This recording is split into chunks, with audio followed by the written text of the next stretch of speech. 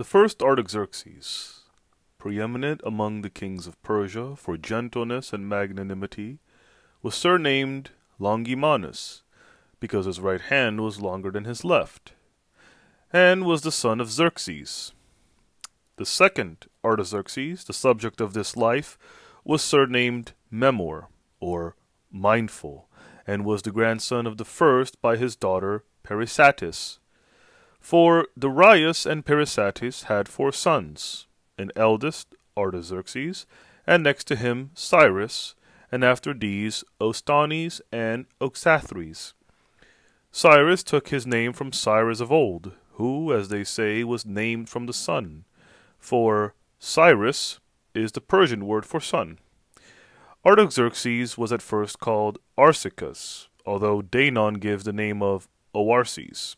But it's unlikely that Ctesias, even if he has put into his work a perfect farrago of extravagant and incredible tales, should be ignorant of the name of the king, at whose court he lived as a physician to the king's wife and mother and children. Now Cyrus from his very earliest years was high-strung and impetuous, but Artaxerxes seemed gentler in everything and naturally milder in his impulses. His wife, a beautiful and excellent woman, he married in compliance with his parents' bidding, and kept her in defiance of them, for after the king had put her brother to death, he wished to kill her also. But Arsaces, throwing himself at his mother's feet and supplicating her with many tears, at last obtained her promise that his wife should neither be killed nor separated from him. But the mother had more love for Cyrus, and wished that he should succeed to the throne. Therefore, when his father was now lying sick, Cyrus was summoned home from the sea-coast, and went up in full hope that by his mother's efforts he had been designated as successor to the kingdom. For Parysatis had a specious argument, the same that Xerxes the elder employed on the advice of Demaratus, to the effect that she had borne Arsaces to Darius when he was in private station, but Cyrus when he was a king. However, she could not prevail, but the elder son was declared king, under the new name of Artaxerxes, while Cyrus remained satrap of Lydia and commander of the forces in the maritime provinces. A little while after the death of Darius, the new king made an expedition to Pasargadae, that he might receive the royal initiation at the hands of the Persian priests. Here there is a sanctuary of a warlike goddess, whom one might conjecture to be Athena. Into the sanctuary the candidate for initiation must pass, and after laying aside his own proper robe, must put on that which Cyrus the elder used to wear before he became king.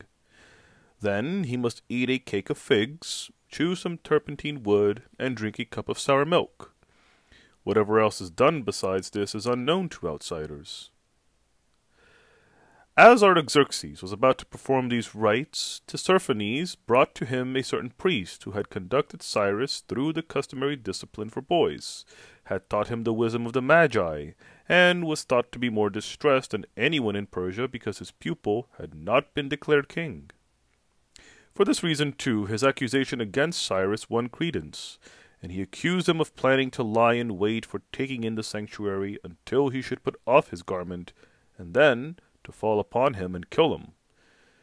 Some say that Cyrus was arrested in consequence of this false charge, others that he actually made his way into the sanctuary and hid himself there, and was delivered into custody by the priest.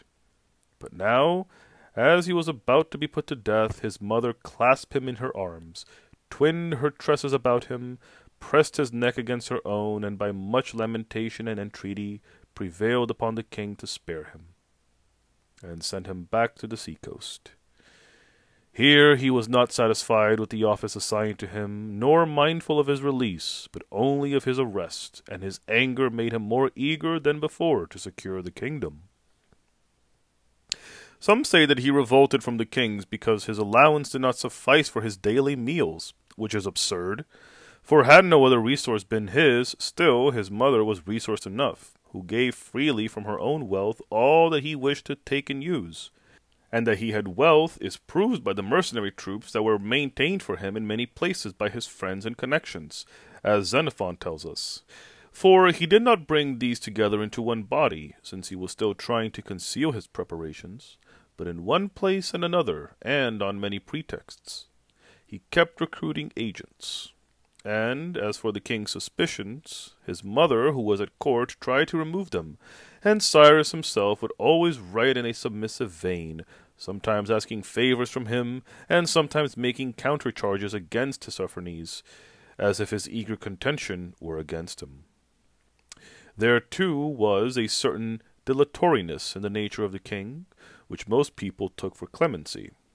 Moreover, in the beginning he appeared to be altogether emulous of the gentleness of the Artaxerxes whose name he bore, showing himself very agreeable in intercourse, and bestowing greater honours and favours than were actually deserved, while from all his punishments he took away the element of insult or vindictive pleasure, and in his acceptance and bestowal of favours appeared no less gracious and kindly to the givers than to the recipients. For there was no gift so small that he did not accept it with alacrity. Indeed, when a certain Omissus brought him a single pomegranate of surpassing size, he said, "By Mithra, this man would speedily make a city great instead of small, were he entrusted with it." Once when he was on a journey, and various peoples were presenting him with various things, a labouring man, who could find nothing else at the moment, ran to the river, and taking some water in his hands, offered it to him. At which Artaxerxes was so pleased that he sent him a goblet of gold and 1,000 darics. To Eucladius, the Lacedaemonian, who would often say bold and impudent things to him, he sent this word by his officer of the guard: "It is in thy power to say what thou pleasest, but it is mine both to say and to do." Again, when he was hunting once, and Teribazus pointed out that the king's coat was rent, he asked him what was to be done. And when Teribazus replied, "Put on another for thyself, but give this one to me," the king did so, saying, "I give this to thee, Teribazus, but I forbid thee to wear it."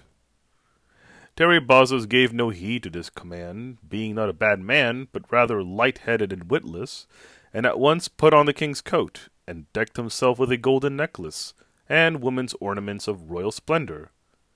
Everybody was indignant at this, for it was a forbidden thing.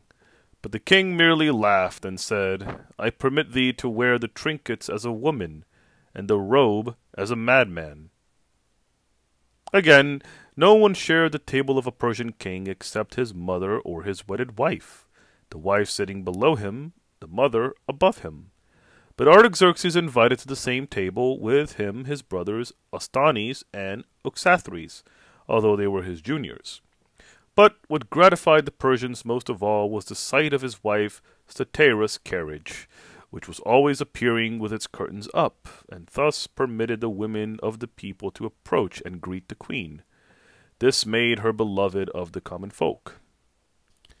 Nevertheless, restless and factious men thought that affairs demanded Cyrus, a man who had a brilliant spirit, surpassing skill in war, and great love for his friends, and that the magnitude of the empire required a king of lofty purpose and ambition.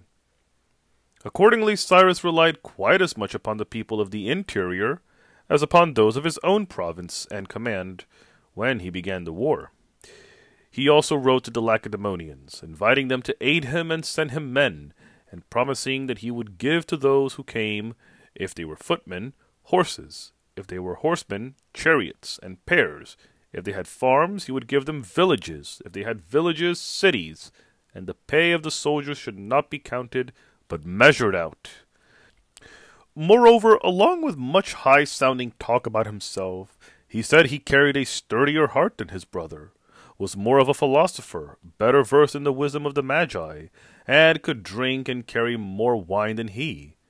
His brother, he said, was too effeminate and cowardly, either to sit his horse in a hunt, or his throne in a time of peril. The Lacedaemonians accordingly sent a dispatch roll to Clearchus, ordering him to give Cyrus every assistance.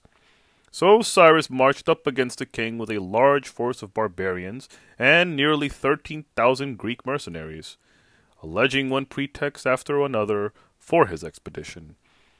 But the real object of it was not long concealed, for Tissaphernes went in person to the king and informed him of it. Then there was great commotion at the court, Parysatis being most blamed for the war, and her friends undergoing suspicion and accusation. And above all, she was vexed by Stateira, who was greatly distressed at the war, and kept crying, "Where now are those pledges of thine? And where are the entreaties by which thou didst rescue the man who had plotted against the life of his brother, only to involve us in a war and calamity?" Therefore Parysatis hated Stateira, and being naturally of a harsh temper and savage in her wrath and resentment, she plotted to kill her. Deinon says that her plot was carried out during the war. Ctesias, however, says that it was accomplished afterwards, and neither is it likely that he was ignorant of the time, since he was at the scene of action, nor had he had any occasion, in his narrative of the deed, to change the time of it on purpose. However, often his story turns aside from the truth into fable and romance. I shall, therefore, give the event the place which he has assigned to it. As Cyrus proceeded on his march, rumors and reports kept coming to his ears that the king had decided not to give battle at once, and was not desirous of coming to close quarters with him, but rather for waiting in Persia until his forces should assemble there from all parts. For he had run a trench 10 fathoms in width, and as many in depth, 400 furlongs through the plain, and yet he allowed Cyrus to cross this, and to come within a short distance of Babylon itself. And it was Teribazus, as we are told, who first plucked up the courage to tell the king that he ought not to shun a battle, nor to retire from Media and Babylon as well as Susa, and hide himself in Persia, when he had a force many times as numerous as that of the enemy, and countless satraps and generals who surpassed Cyrus in wisdom and military skill. The king therefore determined to fight the issue out as soon as possible. So, to begin with, by his sudden appearance with an army of 900,000 men in brilliant array, he so terrified and confounded the enemy, who were marching along in loose order and without arms, because of their boldness and contempt for the king, that Cyrus could with difficulty bring them into battle array amid much tumult and shouting. And again, by leading his forces up slowly and in silence, he filled the Greeks with amazement at his good discipline, since they had expected in so vast a host random shouting and leaping with great confusion and dissipation of their lines. Besides this, he did well to draw up in front of his own line, and over against the Greeks, the mightiest of his scythe-bearing chariots, in order that by force of their charge they might cut to pieces the ranks of the Greeks before they had come to close quarters. Now, since many writers have reported to us this battle, and Xenophon brings it all before our eyes, and by the vigor of his description makes his reader always a participant in the emotions and perils of the struggle, as though it belonged not to the past, but to the present, it would be folly to describe it again, except so far as he had passed over things worthy of mention. The place, then, where the armies were drawn up is called Cunaxa, and it is 500 furlongs distant from Babylon, and we're told that Cyrus, before the battle, when Clearchus besought him to remain behind the combatants and not risk his life, replied, "What sayest thou, Clearchus? Dost thou bid me, who am reaching out for a kingdom, to be unworthy of a kingdom?" It was a great mistake for Cyrus to plunge headlong into the midst of the fray, instead of trying to avoid its dangers, but it was no less a mistake, nay, even a greater one, for Clearchus to refuse to array his Greeks over against the king, and to keep his right wing close to the river, that he might not be surrounded. For if he sought safety above everything else, and made its chief object to avoid losses, it had been best for him to stay at home. But he marched 10,000 furlongs up from the sea-coast under arms, with no compulsion upon him, but in order that he might place Cyrus upon the royal throne, and then, in looking about for a place and position which would enable him, not to save his leader and employer, but to fight safely and as he pleased, he was like one who, through fear of instant peril, had cast aside the plans made for general success, and abandoned the object of the expedition. For had the Greeks charged upon the forces arrayed about the king, not a man of them would have stood his ground. And had these been routed and the king either slain or put to flight, Cyrus would have won by his victory not only safety, but a kingdom. This is clear from the course of the action. Therefore, the caution of Clearchus, rather than the temerity of Cyrus, must be held responsible for the ruin of Cyrus and his cause.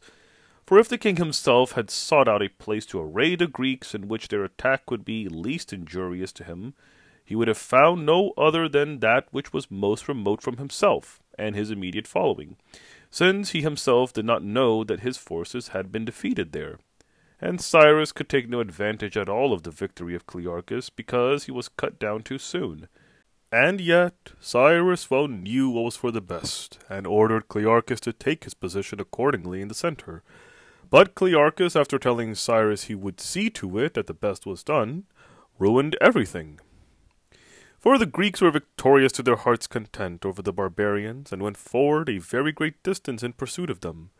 But Cyrus, riding a horse that was high-bred, but fierce and hard to guide, his name was Pisacus, as Ctesias tells us, was met in full course by Artaxerxes, commander of the Cadusians, who cried with a loud voice, "O thou who disgraces the name of Cyrus, that noblest name among the Persians, thou most unjust and senseless of men, thou art come with evil Greeks on an evil journey after doing the good things of the Persians? And thou hopest to slay thine own brother and thy master, who hath 1,000,000 servants that are better men than thou? And thou shalt at once have proof of this, for thou shalt lose thine own head here before thou hast seen the face of the king." With these words he hurled his spear at Cyrus, but the breastplate of Cyrus stoutly resisted, and its wearer was not wounded, though he reeled under the shock of the mighty blow. Then Artaxerxes turned his horse away. Cyrus hurled his spear and hit him, and drove its head through his neck past the collarbone. Thus Artaxerxes died at the hand of Cyrus, as nearly all writers are agreed in saying. But, as regards the death of Cyrus himself, since Xenophon makes simple and brief mention of it, because he was not present himself when it happened, there is no objection perhaps to my recounting, first what Danon says about it, and then what Ctesias says. Accordingly, Danon says that after Artaxerxes had fallen, Cyrus charged furiously into those who drawn up in front of the king, and wounded the king's horse, and that the king fell to the ground, but Teribazus quickly mounted him upon another horse, saying, "O king, remember this day, for it deserves not to be forgotten." Whereupon Cyrus again plunged in and dismounted Artaxerxes. But at his third assault, the king, being enraged and saying to those who were with him that death was better, rode out against Cyrus, who was rashly and impetuously rushing upon the missiles of his opponents. The king himself hit him with his spear, and he was hit by the attendants of the king. Thus Cyrus fell, as some say, by a wound at the hands of the king, but as sundry others have it, from the blow of a carrion, who was rewarded by the king for his exploit with the privilege of always carrying a golden cock upon his spear in front of the line during an expedition. For the Persians called the Carians themselves cocks, because of the crests which they adorned their helmet. But the narrative of Ctesias, to give it in a much abbreviated form, is something as follows. After he had slain Artaxerxes, Cyrus rode against the king himself, and the king against him, both without a word. But Arius, the friend of Cyrus, was beforehand in hurling his spear at the king, though he did not wound him. And the king, casting his spear at Cyrus, did not hit him, but struck and killed Satyphernes, a trusted friend of Cyrus, and a man of noble birth. But Cyrus threw his spear at the king, and wounded him in the breast through the cuirass, so that the weapon sank in 2 fingers deep. And the king fell from his horse with the blow. Amid the ensuing confusion and flight of his immediate followers, the king rose to his feet, and with a few companions, among whom was Ctesias, took possession of a certain hill near by, and remained there quietly. But Cyrus, enveloped by his enemies, was borne at a long distance by his spirited horse, and since it was now dark, his enemies did not recognize him, and his friends could not find him. But lifted up by his victory, and full of impetuosity and confidence, he rode on through his foes, crying out, "Clear the way, ye beggars!" Thus he cried out many times in Persian, and they cleared the way, and made him their obeisance.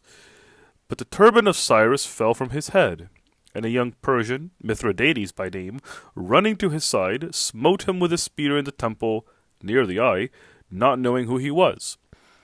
Much blood gushed from the wound, and Cyrus, stunned and giddy, fell to the ground. His horse escaped and wandered about the field, but the horse's saddlecloth, which had slipped off, was captured by the attendant of the man who had struck Cyrus, and it was soaked with blood. Then, as Cyrus was slowly and with difficulty recovering from the blow, a few eunuchs who were at hand tried to put him upon another horse and bring him to a place of safety. But since he was unable to ride and desired to go on his own feet, they supported him and led him along. His head was heavy, and he reeled to and fro, but he thought he was victorious, because he heard the fugitives saluting Cyrus as king, and begging him to spare them. Meanwhile, some Caunians, low and poverty-stricken men who followed the king's army to do menial service, chanced to join the party about Cyrus, supposing them to be friends. But when at last they perceived that the tunics over their breastplates were of a purple color, whereas all the king's people were white ones, they knew that they were enemies. Accordingly, one of them, not knowing who Cyrus was, ventured to smite him from behind with a spear. The vein in the ham of Cyrus was ruptured, and he fell, and at the same time struck his wounded temple against a stone, and so died. Such is the story of Theseus, in which, as with a blunt sword, he is long in killing Cyrus, but kills him at last. When Cyrus was now dead, Artaxerxes, the king's eye, chanced to pass by on horseback, and recognizing the eunuchs as they lamented, he asked the trustiest of them, "Who is this man, Periscus, by whom thou sittest mourning?" And Periscus answered, "O Artaxerxes, dost thou not see Cyrus dead?" Astonished at this, then Artaxerxes bade the eunuch be of good courage and guard the dead body. But he himself went in hot haste to Artaxerxes, who had already given up his cause for lost, and besides was physically in a wretched plight from thirst and from his wound, and joyfully told him that with his own eyes he had seen Cyrus dead. At first the king promptly set out to go in person to the place, and ordered Artaxerxes to conduct him thither. But since there was much talk about the Greeks, and it was feared that they were pursuing and conquering and making themselves master everywhere, he decided to send a large company to see where Cyrus lay. So 30 men were sent, with torches. Meanwhile, since the king was almost dead with thirst, Sadebarzani's, the eunuch, ran about in quest of a drink for him, for the place had no water, and the camp was far away. At last, then, he came upon one of those low Caunians, who had vile and polluted water in a wretched skin, about 2 quarts in all. This he took, brought it to the king, and gave it to him. After the king had drunk it all, the eunuch asked him if he was not altogether disgusted with the drink. But the king swore by the gods that he had never drunk wine, or the lightest and purest water with so much pleasure. "Therefore," said the king, "if I should be unable to find and reward the man who gave thee this drink, I pray the gods to make him rich and happy." And now the 30 messengers came riding up with joy and exultation in their faces, announcing to the king his unexpected good fortune. Presently, too, he was encouraged by the number of men who flocked back to him and formed in battle array, and so he came down from the hill under the light of many torches. And after he had halted at the dead body of Cyrus, and its right hand and head had been cut off, in accordance with the law of the Persians, he ordered the head to be brought to him, and grasping it by the hair, which was long and bushy, he showed it to those who were still wavering and disposed to flight. These were amazed, and made obeisance to the king, so that very soon 70,000 men were about him, and marched back with him to their camp. He had marched out to the battle, as Theseus says, with 400,000 men. But Danon and Xenophon say that the army which fought under him was much larger. As to the number of his dead, Theseus says that it was reported to Artaxerxes as 9,000, but that he himself thought that the slain no fewer than 20,000. This matter, then, is in dispute, but it is certainly a glaring falsehood on the part of Theseus to say that he was sent to the Greeks along with Phalanus the Zacynthian and certain others. For Xenophon knew that Theseus was in attendance upon the king, since he makes mention of him, and had evidently read his works. If, then, Theseus had come to the Greeks and served as an interpreter in so momentous a colloquy, Xenophon would not have left him nameless, and named only Phalanus the Zacynthian. The truth is that Theseus, being prodigiously ambitious, as it would seem, and none the less partial to Sparta and to Clearchus, always allows considerable space in his narrative for himself, and there he will say many fine things about Clearchus and Sparta. After the battle, the king sent the largest and most beautiful gifts to the son of Artaxerxes, who fell at the hands of Cyrus. He also gave generous rewards to Theseus and others, and when he had found out the Caunian who had given him the skin of water, he raised him from obscurity and poverty to honor and wealth. There was much watchful care also in his punishment of those who had gone wrong. For example, in the case of Artaxerxes, a Mede who had run away to Cyrus during the battle, and when Cyrus fell, had changed back again, the king pronounced him guilty, not of treachery, nor even of malice, but of cowardice and weakness, and ordered him to take a naked harlot astride his neck and carry her about in the marketplace for a whole day. And in the case of another man, who besides going over to the enemy, had lyingly boasted that he had slain 2 of them, the king ordered that his tongue should be pierced with 3 needles. Moreover, believing and wishing all men to think and say that he had killed Cyrus with his own hand, he sent gifts to Mithridates, the one who first hit Cyrus, and ordered the bearers of the gift to say, "This is thy reward from the king, because thou didst find and bring to him the trappings of the horse of Cyrus." Again, when the Carian, for whom Cyrus received a blow in the ham which brought him down, asked that he also should receive a gift, the king ordered its bearers to say, "The king gives thee these things as a second prize for good tidings. For Artaxerxes came first, and after him thou didst come, with tidings of the death of Cyrus." Now Mithridates went away without a word, although he was vexed, but the wretched Carian in his folly gave way to a common feeling. That is, he was corrupted, it would seem, by the good things which he had, and led by them to aspire at once to things beyond his reach, so that he would not deign to take the gifts as a reward for good tidings, but was indignant, calling men to witness and crying in loud tones that it was he himself, and no one else, who had killed Cyrus, and that he was unjustly robbed from his glory. When the king heard of this, he was vehemently angry, and gave orders that the man should be beheaded. Whereupon the king's mother, who was present, said to him, "O king, do not let this accursed Carian off so easily, but leave him to me, and he shall receive the fitting reward for his daring words." So the king consigned the man to Parysatis, who ordered the executioners to take him and rack him on the wheel for 10 days, then to gouge out his eyes, and finally to drop molten brass into his ears until he died. Mithridates also came to a miserable end a little later, of that same folly. For, being invited to a banquet at which eunuchs of the king and of the queen mother were present, he came decked out with raiment and gold which he had received from the king. And when the company were at their cups, the chief eunuch of Parysatis said to him, "Mithridates, how beautiful this raiment is which the king gave thee, and how beautiful the collars and bracelets. Costly, too, is thy scimitar. Verily the king has made thee happy in the admiring eyes of all men." Then Mithridates, now flushed with wine, replied, "Sparamizes, what do these things amount to? Surely my services to the king on that day were worthy of greater and more beautiful gifts." Here Sparamizes smiled at him and said, "There is no grudging them to thee, Mithridates. But since, according to the Greek maxim, there is truth in wine, what great or brilliant exploit was it, my good fellow, to find a horse's trappings that had slipped off and bring them to the king?"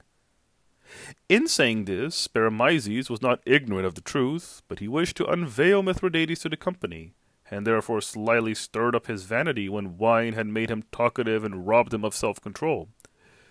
Accordingly Mithridates threw away constraint and said, "Ye may talk as ye please about horse trappings and such nonsense, but I declare to you explicitly that Cyrus was slain by this hand of mine, For I did not, like Artaxerxes, make a futile and idle cast of a spear, but I narrowly missed his eye, struck him in the temple, pierced it, and brought the man down.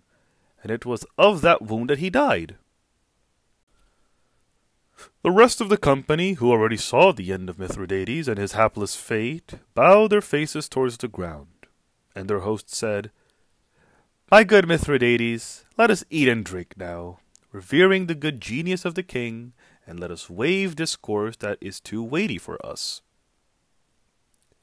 Afterwards the eunuch told the matter to Parysatis, and she to the king. And the king was incensed, as being openly convicted of falsehood, and likely to forfeit the fairest and most pleasing feature of his victory. For he wished that all barbarians and Greeks should be fully persuaded that when he and his brother had charged and grappled with each other, he had given and received a blow, being only wounded himself, but killing his brother. He therefore gave orders that Mithridates should be put to death by the torture of the boats. Now, this torture of the boats is as follows. 2 boats are taken, which are so made as to fit over one another closely. In one of these the victim is laid, flat upon his back.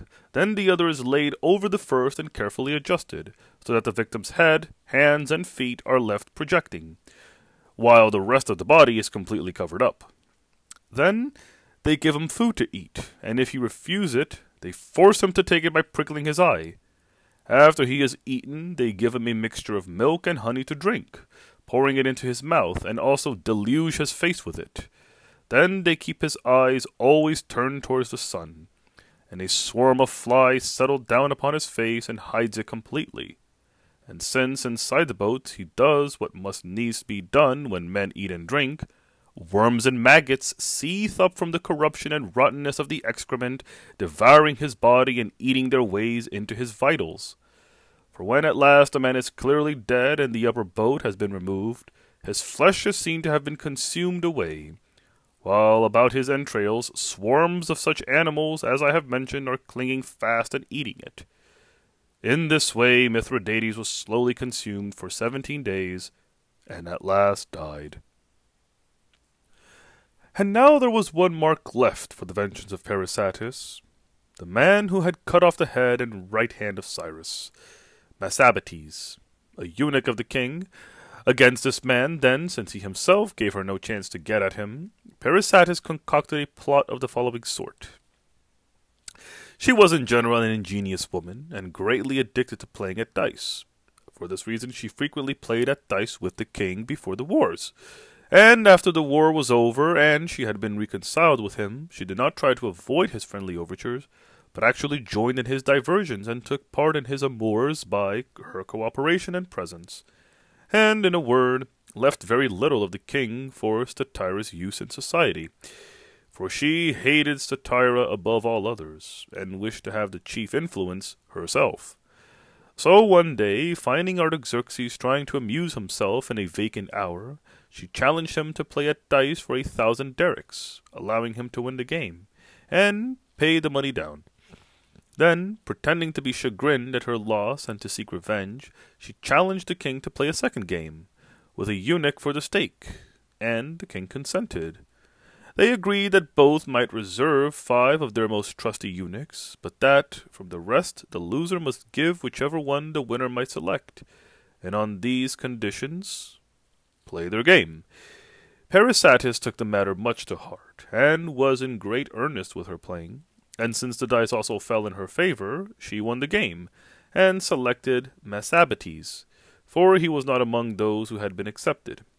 And before the king suspected her design, she put the eunuch in the hands of the executioners, who were ordered to flay him alive, to set up his body slantwise on 3 stakes, and to nail up his skin to a 4th. This was done, and when the king was bitterly incensed at her, she said to him with a mocking laugh, "What a blessed simpleton thou art, to be incensed on account of a wretched old eunuch, when I, who have diced away 1,000 darics, accept my loss without a word." So the king, although sorry that he had been deceived, kept quiet on the matter. But Stateira openly opposed Parysatis in other things, and above all was angry with her because, for the sake of Cyrus, she was cruelly and lawlessly putting to death eunuchs and others who were faithful to the king. Now, when Clearchus and his fellow generals had been completely deceived by Tissaphernes, and, contrary to solemn oaths, had been seized and sent up to the king in chains, Ctesias tells us that he was asked by Clearchus to provide him with a comb. Clearchus got the comb and dressed his hair, and being pleased at the service rendered, gave Ctesias his ring as a token of friendship, which he might show to his kindred and friends in Sparta. And the device in the seal was a group of dancing caryatides. Moreover, as Ctesias says, the provisions sent to Clearchus were seized by the soldiers in captivity with him, who consumed them freely and gave only a small part of them to Clearchus. This hardship also Ctesias says he remedied by getting more provisions sent to Clearchus, and a separate supply given to the soldiers, and these services he says he rendered and performed to please Parysatis and at her suggestion. He says further that a flitch of bacon was sent to Clearchus every day to supplement his rations, and that Clearchus earnestly advised him that he ought to bury a small knife in the meat, and sent it to him thus hidden away, and not allow his fate to be determined by the cruelty of the king. But he was afraid, and would not consent to do this. The king, Ctesias says, at the solicitation of his mother, agreed and swore not to kill Clearchus, but he was won back again by Stateira, and put all the generals to death, except Menon. It was because of this, Ctesias says, that Parysatis plotted against the life of Stateira, and prepared the poison for her. But it is an unlikely story, and one that gives an absurd motive for her course. To say that Parysatis thus risked and wrought a dreadful deed because of Clearchus, and dared to kill the king's lawful wife, who was the mother by him of the children reared for the throne, nay, it is quite evident that he adds this sensational detail out of regard for the memory of Clearchus. For he says that after the generals had been put to death, the rest of them were torn by dogs and birds. But that in the case of Clearchus, a blast of wind carried a great mass of earth, and heaped it in a mound which covered his body. Upon this some dates fell here and there, and in a short time a wonderful grove of trees sprang up and overshadowed the place, so that even the king was sorely repentant, believing that in Clearchus he had killed a man whom the gods loved. Parysatis, accordingly, who from the outset had a lurking hatred and jealousy of Stateira, saw that their own influence with the king was based on feeling of respect and honor, while that of Stateira was grounded fast and strong in love and confidence. She therefore plotted against her life, and played for what she thought the highest stake. She had a trusted maidservant named Gyges, who had most influence with her and assisted her in preparing the poison, according to Danon, although Ctesias says she was merely privy to the deed, and that against her will. The poison was actually given by a man named Belitaris. According to Ctesias, Danon gives his name as Melantus. After a period of dissension and suspicion, the two women had begun again to meet and eat with one another, although their mutual fear and caution led them to partake of the same dishes served by the same hands. Now, there is a little Persian bird which has no excrement, but is all full of fat inside, and the creature is thought to live upon air and dew. The name of it is Rhintachys. It was a bird of this species, according to Ctesias, that Parysatis cut in two with a little knife, smeared with poison on one side, thus wiping the poison off upon one part only of the bird. The undefiled and wholesome part she then put in her own mouth and ate it, but gave to Stateira the poisoned part. Danon, however, says it was not Parysatis, but Melantus who cut the bird with the knife and placed the flesh that was poisoned before Stateira. Be that as it may, the woman died, in convulsions and great suffering, and she comprehended the evil that had befallen her, and brought the king to suspect his mother, whose fierce and implacable nature he knew. The king therefore at once set out upon the inquest, arrested the servants and table attendants of his mother, and put them on the rack. Gyges, however, Parysatis kept for a long time at home with her, and would not give her up at the king's command. But after a while Gyges herself begged to be dismissed to her own home by night. The king learned of this, set an ambush for her, seized her, and condemned her to death. Now, the legal mode of death for poisoners in Persia is as follows. There is a broad stone, and on this the head of the culprit is placed. And then, with another stone, they smite and pound it until they crush the face and head to a pulp. It was in this manner, then, that Gyges died.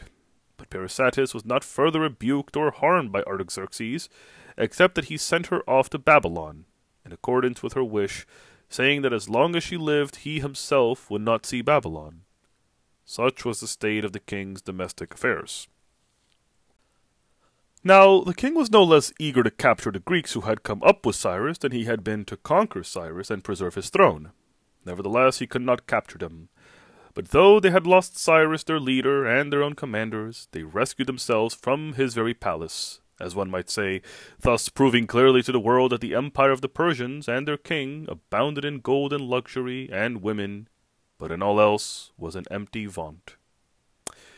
Therefore all Greece took heart and despised the barbarians, and the Lacedaemonians in particular thought it strange if now at least they could not rescue the Greeks that dwelt in Asia from servitude, and put a stop to their outrageous treatment at the hands of the Persians. The war they waged at first conducted by Thimbron, and then by Deucalidas, but since they accomplished nothing worthy of note, they at last put the conduct of the war in the hands of their king, Agesilaus. He crossed over to Asia with a fleet, went to work at once, won great fame, defeated Tissaphernes in a pitched battle, and set the Greek cities in revolt. This being the case, Artaxerxes considered how he must carry on the war with Agesilaus, and sent Timocrates, the Rhodian, into Greece with great sum of money, bidding him use it for the corruption of the most influential men in the cities there, and for stirring up the Greeks to make war upon Sparta. Timocrates did as he was bidden. The most important cities conspired together against Sparta, the Peloponnesus was in a turmoil, and the Spartan magistrates summoned Agesilaus home from Asia. It was at this time, as we are told, and as he was going home, that Agesilaus said to his friends, "The king has driven me out of Asia with 30,000 archers," for the Persian coin has the figure of an archer stamped upon it. The king also expelled the Lacedaemonians from the sea, employing Conon the Athenian as his commander along with Pharnabazus. For Conon passed a time at Cyprus after the sea fight at Aegospotami, not satisfied with mere safety, but awaiting a reversal in the course of affairs, as he would a change of wind at sea. And seeing that his own plans needed a military force, and the king's force needed a sagacious leader, he wrote a letter to the king explaining his purposes. This letter he ordered the bearer, if possible, to give to the king by the hand of Zeno the Cretan, or Polycrates the Mendaean. Zeno was a teacher of dancing, and Polycrates was a physician. But if these were not at court, by the hand of Theseus the physician. And it is said that Theseus, on receiving the letter, added to the suggestions which Conon made to the king a request to send Theseus also to him, as likely to be of service in matters on the sea-coast. Theseus, however, says that the king of his own accord conferred upon him his new duty. But after Artaxerxes, by the sea fight which Pharnabazus and Conon won for him off Cnidus, had stripped the Lacedaemonians off their power on the sea, he brought the whole of Greece into dependence upon him, so that he dictated to the Greeks the celebrated peace called the Peace of Antiochidus. Now, Antiochidus was a Spartan, son of Leon, and acting in the interest of the king, he induced the Lacedaemonians to surrender to the king all the Greek cities of Asia, and all the islands adjacent to Asia, to possess them on payment of tribute. And peace was thus established among the Greeks, if the mockery and betrayal of Greece can be called peace. A peace, then, which no war ever brought a more inglorious consummation to the defeated. For this reason, Artaxerxes, although he always held the other Spartans in abomination, and considered them, as Danon tells us, the most shameless of all mankind, showed great affection for Antiochidus when he came to Persia. On one occasion he actually took a wreath of flowers, dipped it in the most costly ointment, and sent it to Antiochidus after the supper. And all men wondered at the kindness, but Antiochidus was a fit person, as it would seem, to be exquisitely treated and to receive such a wreath, now that he had danced away among the Persians the fair fame of Leonidas and Callicratidas. For Agesilaus, as it would appear, when someone said to him, "Alas for Greece! now that the Spartans are Medizing, replied, "Are not the Medes the rather Spartanizing?" However, the wittiness of this speech could not remove the shame of the deed, and the Spartans lost their supremacy in the disastrous battle of Leuctra, though the glory of Sparta had been lost before that by this treaty. So long, then, as Sparta kept the first place in Greece, Artaxerxes treated Antochidas as his guest and called him his friend. But after the Spartans had been defeated at Leuctra, they fell so low as to beg for money and sent Agesilaus to Egypt, while Antochidas went up to Artaxerxes to ask him to supply the wants of the Lacedaemonians. The king, however, so neglected and slighted and rejected him that, when he came back home, being railed at by his enemies, and being in fear of the Ephors, he starved himself to death. Ismenias the Theban also, and Pelopidas, who had just been victorious in the battle of Leuctra, went up to the king. Pelopidas did nothing to disgrace himself, but Ismenias, when ordered to make the obeisance to the king, threw his ring down on the ground in front of him, and then stooped and picked it up, thus giving men to think that he was making the obeisance. With Timagoras the Athenian, however, who sent to him by his secretary Belurus a secret message in writing, the king was so pleased that he gave him 10,000 derricks, and 80 milch cows to follow in his train, because he was sick and required cow's milk. And besides, he sent him a couch, with bedding for it, and servants to make the bed, on the ground that the Greeks had not learned the art of making beds, and bearers to carry him down to the sea-coast, enfeebled as he was. Moreover, during his presence at court, he used to send him a most splendid supper, so that Ostanes, the brother of the king, said, "Timagoras, remember this table. It is no slight return which thou must make for such an array." Now, this was a reproach for his treachery rather than a reminder of the king's favor.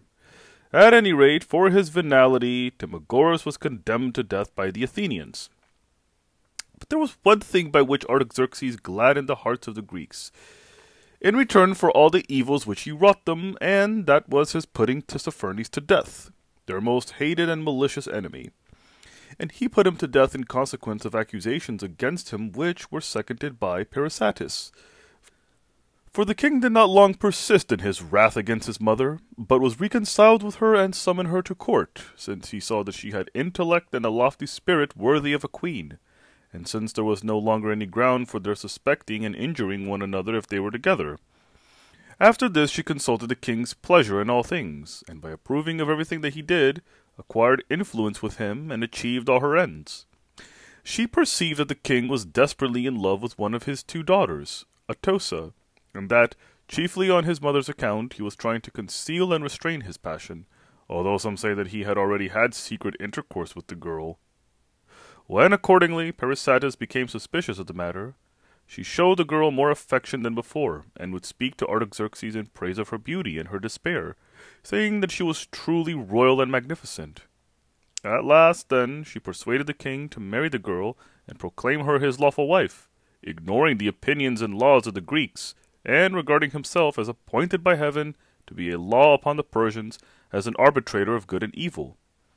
Some, however, say, and among them is Heraclides of Cyme, that Artaxerxes married not one of his daughters only, but also a second, a mistress, of whom we shall speak a little later. Atossa, however, was so beloved by her father as his consort, that when her body was covered with leprosy, he was not offended at this in the least, but offered prayers to Hera in her behalf, making his obeisance and clutching the earth before this goddess as he did before no other. While his satraps and friends, at his command, sent the goddess so many gifts that the 16 furlongs between her sanctuary and the royal palace were filled with gold and silver and purple and horses. In the war which Pharnabazus and Iphicrates conducted for him against Egypt, he was unsuccessful, owing to the dissensions of these commanders. Against the Cadusians, therefore, he made an expedition in person, with 300,000 footmen and 10,000 horse.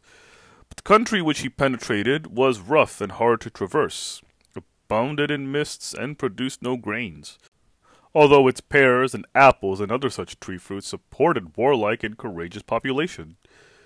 Unawares, therefore, he became involved in great distress and peril, for no food was to be got in the country or imported from outside, and they could only butcher their beasts of burden, so that an ass's head was scarcely to be bought for 60 drachmas.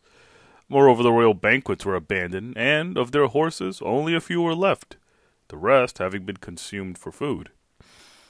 Here it was that Teribazus, a man whose bravery often set him in a leading place, but whose levity as often cast him down, so that at this time he was in disgrace and overlooked, saved the king and his army.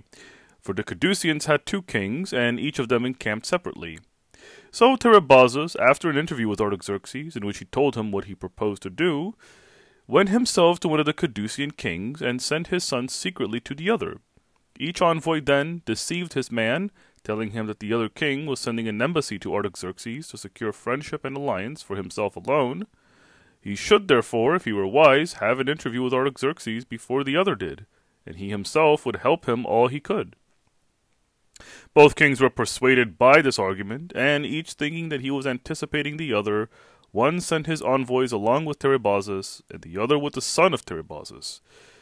But matters were delayed, and suspicions and calumnies against Teribazus came to the ears of Artaxerxes. He himself also was ill at ease, and repented of having put confidence in Teribazus, and gave occasion to his rivals to malign him. But at last Teribazus came, and his son came too, both bringing their Cadusian envoys, and a peace was ratified with both kings. Whereupon Teribazus, now a great and splendid personage, set out for home with the king. And the king now made it plain that cowardice and effeminacy are not always due to luxury and extravagance, as most people suppose, but to a base and ignoble nature under the sway of evil doctrines. For neither gold nor robe of state, nor the 12,000 talents worth of adornment which always enveloped the person of the king, prevented him from undergoing toils and hardships like an ordinary soldier. Nay, with his quiver girt upon him and his shield on his arm, he marched in person at the head of the troops, over precipitous mountain roads, abandoning his horse, so that the rest of the army had wings given them, and felt their burdens lighten when they saw his ardor and vigor, for he made daily marches of 200 furlongs and more. At length he came down to a royal halting place, which had admirable parks and elaborate cultivation, although this region round about was bare and treeless, and since it was cold, he gave permission to his soldiers to cut trees of the park for wood, sparing neither pine nor cypress. And when they hesitated, and were inclined to spare the trees on account of the great beauty and size, he took an axe himself and cut down the largest and most beautiful tree. After this the men provided themselves with wood, and, making fine fires, passed the night in comfort. Nevertheless he lost many and brave men, and almost all his horses before he reached home. And now thinking that his subjects despised him because of the disastrous failure of his expedition, he was suspicious of his chief men. Many of these he put to death in anger, and more out of fear. For it was cowardly fear in a tyrant that leads to most bloodshed. But bold confidence makes him gracious and mild and unsuspicious. So also among wild beasts, those that are refractory and hardest to tame are timorous and fearful, whereas the nobler sorts are led by their courage to put more confidence in men, and do not reject friendly advances. But Artaxerxes, being now advanced in years, perceived that his sons were forming rival parties among his friends and chief men with reference to the royal succession. For the conservatives thought it right that, as he himself had received the royal power by virtue of seniority, in like manner he should leave it to Darius. But his youngest son, Ochus, who was of an impetuous and violent disposition, not only had many adherents among the courtiers, but hoped for most success in winning over his father through the aid of Atossa. For he sought to gain Atossa's favor by promising that she should be his wife, and share the throne with him after the death of his father. And there was much report that even while his father was alive, Ochus had secret relations with Atossa. But Artaxerxes was ignorant of this, and wishing to shatter at once the hopes of Ochus, that he might not venture upon the same course as Cyrus, and so involve the kingdom anew in wars and contests, he proclaimed Darius, then 50 years of age, his successor to the throne, and gave him permission to wear the upright chitonus, as the tiara was called. Now, there was a custom among the Persians that the one appointed to the royal succession should ask a boon, that the one who appointed him should give whatever was asked, if it was within his power. Accordingly, Darius asked for Aspasia, who had been the special favorite of Cyrus, and was then a concubine of the king. She was a native of Phocaea, in Ionia, born of free parents and fittingly educated. Once, when Cyrus was at supper, she was led in to him along with other women. The rest of the women took the seats given them, and when Cyrus proceeded to sport and dally and jest with them, showed no displeasure at his friendly advances. But Aspasia stood by her couch in silence, and would not obey when Cyrus called her. And when his chamberlains would have her led to him, she said, "Verily, whoever lays his hands upon me shall rue the day." The guest therefore thought her a graceless and rude creature. But Cyrus was delighted, and laughed, and said to the man who had brought the woman, "Dost thou not see at once that this is the only free and unperverted woman thou hast brought me?" From this time on he was devoted to her, and loved her above all women, and called her the Wise. She was taken prisoner when Cyrus fell in battle at Cunaxa, and his camp was plundered.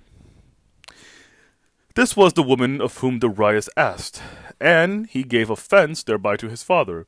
For the barbarian folk are terribly jealous in all that pertains to pleasures of love, so that it is death for a man not only to come up and touch one of the royal concubines, but even in journeying to go along past the wagons on which they are conveyed. And yet there was Atossa, whom the king passionately loved, and had made his wife contrary to the law. And he kept 360 concubines also, who were of surpassing beauty. However, since he had been asked for Aspasia, he said that she was a free woman, and bade his son take her if she was willing, but not to constrain her against her wishes. So Aspasia was summoned, and contrary to the hopes of the king, chose Darius, and the king gave her to Darius under constraint of the custom that prevailed. But a little while after he had given her, he took her away again. That is, he appointed her a priestess of Artemis of Ecbatana, who bears the name Anaitis, in order that she might remain chaste for the rest of her life, thinking that in this way he would inflict a punishment upon his son, which was not grievous, but actually quite within bounds and tinctured with pleasantry. The resentment of Darius, however, knew no bounds, either because he was deeply stirred by his passion for Aspasia, or because he thought that he had been insulted and mocked by his father. And now Teribazus, who became aware of the prince's feelings, sought to embitter him still more, finding in his grievance a counterpart of his own, which was as follows. The king had several daughters, and promised to give Apama in marriage to Pharnabazus, Rhodogone to Orontes, and Amestris to Teribazus. He kept his promise to the other two, but broke his word to Teribazus and married Amestris himself, betrothing in her stead to Teribazus his youngest daughter Atossa. But soon he also fell enamored with Atossa and married her, as had been said, and then Teribazus became a downright foe to him. Teribazus was at no time of a stable disposition, but uneven and precipitate. And so, when he would be at one time in highest favour, and at another would find himself in disgrace and spurned aside, he could not bear either change of fortune with equanimity. But if he was held in honour, his vanity made him offensive, and when he fell from favour, he was not humble or quiet, but harsh and ferocious. Accordingly, it was adding fire to fire when Teribazus attached himself to the young prince, and was forever telling him that the tiara standing upright on the head was of no use to those who did not seek by their own efforts to stand upright in affairs of the state, and that he was very foolish if, when his brother was insinuating himself into affairs of the state by way of the harem, and his father was of a nature so fickle and insecure, he could suppose that the succession to the throne was securely his. Surely he whom regard for a Greek courtesan had led to violate the inviolable custom of the Persians could not be trusted to abide by his agreements in the most important matters. Moreover, he said, it was not the same thing for Ochus not to get the kingdom, and for Darius to be deprived of it. For no one would hinder Ochus from living happily in private station, but Darius had been declared king, and must needs be king, or not live at all. Now, perhaps it's generally true, as Sophocles says, that swiftly doth persuasion upon evil conduct make its way. For smooth and downward sloping is the passage to what a man desires, and most men desire the bad through inexperience and ignorance of the good. However, it was the greatness of the empire and the fear which Darius felt towards Ochus that paved the way for Teribazus, although since Aspasia had been taken away, the Cyprus-born goddess of love was not altogether without influence in the case. Accordingly, Darius put himself in the hands of Teribazus, and presently, when many were in the conspiracy, a eunuch made known to the king the plot and the manner of it, having accurate knowledge that the conspirators had resolved to enter the king's chamber by night and kill him in his bed. When Artaxerxes heard the eunuch's story, he thought it a grave matter to neglect the information and ignore so great a peril, and a graver still to believe it without any proof. He therefore acted on this wise. He charged the eunuch to attend closely upon the conspirators. Meanwhile he himself cut away the wall of his chamber behind the bed, put a doorway there, and covered the door with a hanging. Then, when the appointed hour was at hand, and the eunuch told him the exact time, he kept his bed, and did not rise from it until he saw the faces of his assailants, and recognized each man clearly.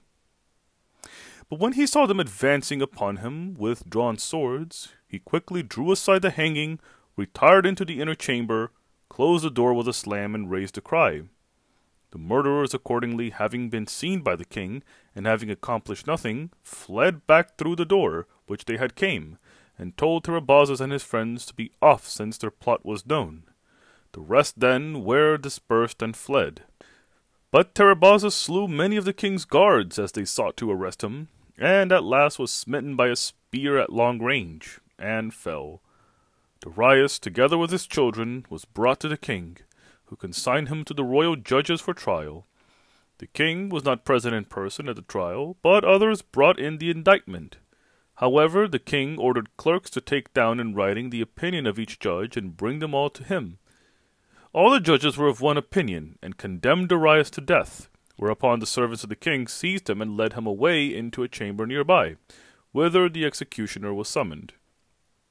The executioner came, with a sharp knife in his hand, wherewith the heads of condemned persons were cut off. But when he saw Darius he was confounded, and retired towards the door with averted gaze, declaring that he could not and would not take the life of a king. But since the judges outside the door plied him with threats and commands, he turned back, and with one hand, clutching Darius by the hair, dragged him to the ground, and cut off his head with a knife. Some say, however, that the trial was held in the presence of the king, and that Darius, when he was overwhelmed by the proofs, fell upon his face and begged and sued for mercy. But Artaxerxes rose up in anger, drew his scimitar, and smote him till he had killed him. Then, going forth in court, he made obeisance to the sun, and said, "Depart in joy and peace, ye Persians, and say to all whom ye meet, that those who have contrived impious and unlawful things have been punished by great Orosmazdes." Such then was the end of the conspiracy, and now Ochus was sanguine in the hopes with which Atossa inspired him, but he was still afraid of Ariaspes, the only legitimate son of the king remaining, and also of Arsames among the illegitimate sons. For Ariaspes, not because he was older than Ochus, but because he was mild and straightforward and humane, was deemed by the Persians worthy to be their king. Arsames, however, was thought to have wisdom, and the fact that he was specially dear to his father was not unknown to Ochus. Accordingly he plotted against the lives of both, and, being at once wily and bloody-minded, he brought the cruelty of his nature into play against Arsames, but his villainy and craft against Ariaspes. For he secretly sent to Ariaspes eunuchs and friends of the king, who constantly brought him word of sundry threatening and terrifying utterances, implying that his father had determined to put him to a cruel and shameful death. Since they pretended that these daily reports of theirs were secrets of state, and declared, now that the king was delaying in the matter, and now that he was on point of acting, they so terrified the prince, and filled his mind with so great trepidation, confusion, and despair, that he drank a deadly poison which he had prepared, and thus rid himself of life. When the king was informed of the manner of the death, he bewailed his son.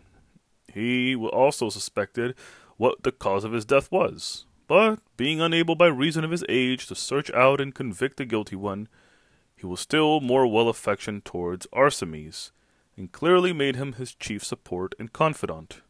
Wherefore Ochus would not postpone his design, but set Arpates, a son of Teribazus, to the task, and by his hand slew the prince. Now Artaxerxes, by reason of his age, was already hovering between life and death, and when the sad fate of Arsames came to his ears, he could not hold out even a little while, but straightway expired of grief and despair. He had lived 94 years, and had been king for 62, and had the reputation of being gentle and fond of his subjects, though this was chiefly due to his son Ochus, who surpassed all men in cruelty and blood-guiltiness. End of Life of Artaxerxes by Plutarch.